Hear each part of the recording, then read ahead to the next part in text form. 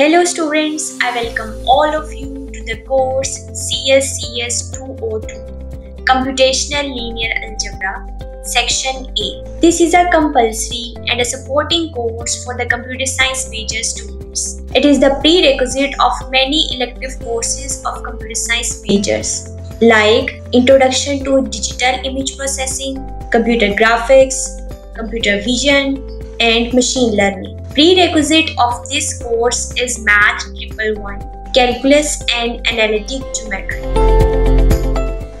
My name is Mehak.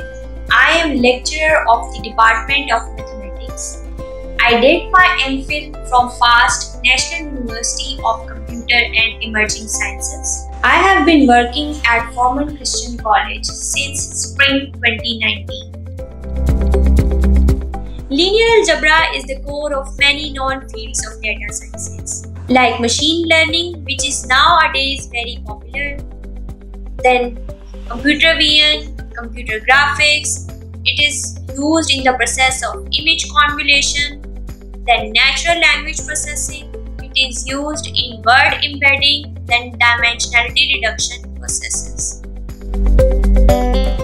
In this course, we will start with the introduction of matrices and matrix operations, then introduction to linear systems, linear equations. Then we will discuss homogeneous and non-homogeneous systems. We will discuss two concepts of finding the solution of linear systems. Number one is the Gaussian elimination and number two is the Gauss-Jordan elimination. Then we will discuss the application of linear system, more specifically network analysis, traffic flow, word problems. Then we will recall some basic properties of determinants. We will evaluate determinants by using two methods. Number one is by cofactor expansion and number two is by row reduction method.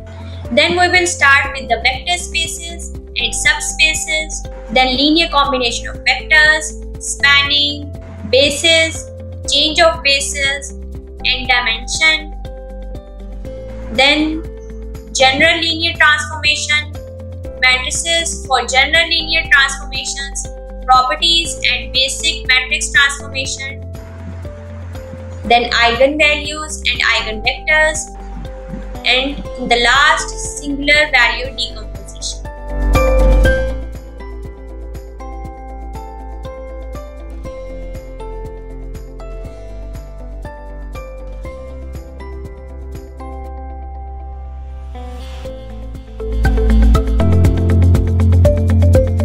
Assessment will be through quizzes, attendance, assignments, midterm exam and final exam.